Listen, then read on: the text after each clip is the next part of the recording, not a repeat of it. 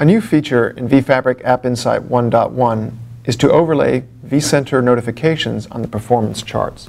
This allows us to correlate actions such as vMotion, snapshot creation, etc. to see if they have any impact on the performance of our application. Let's log into the AppInsight portal. Click on your application and then click on the Notifications tab.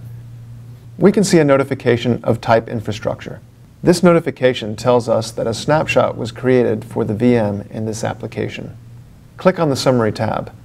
In the Key Metrics graph at the bottom of the page, we see the notification icon. By clicking on it, we can get more details. This is great data to have to identify if any tasks performed in vCenter may have impacted the performance of the application.